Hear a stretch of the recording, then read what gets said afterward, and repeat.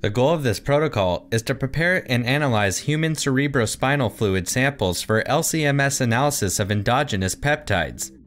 A peptide pre-fractionation step prior to LC-MS increases the number of identified peptides and enables detection of relatively low abundance CSF peptides. Endogenous peptides in CSF are a class of molecules that have not been extensively explored and may potentially include important new biomarkers of neurodegenerative disorders. This method enables extensive characterization of the CSF peptidome by mass spectrometry. The main advantages of this method are that it enables detection of low abundant CSF peptides and is compatible with multiplex isobaric labeling techniques, making it applicable for clinical studies.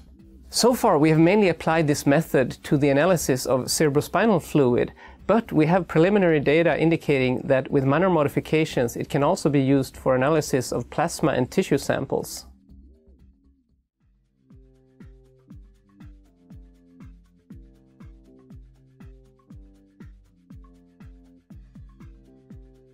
Begin by thawing 1.5 milliliter aliquots of CSF at room temperature on a roller mixer. Once thawed, transfer the contents to 10 milliliter polypropylene tubes and add 80 microliters of 1 molar TEAB as a buffering agent. Then add 0.65 milliliters of 8 molar guanidinium hydrochloride to dissolve protein aggregates and vortex gently at room temperature for 10 minutes.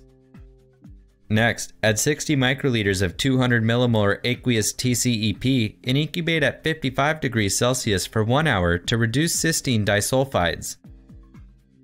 Following the incubation, add 35 microliters of 400 millimolar iodoacetamide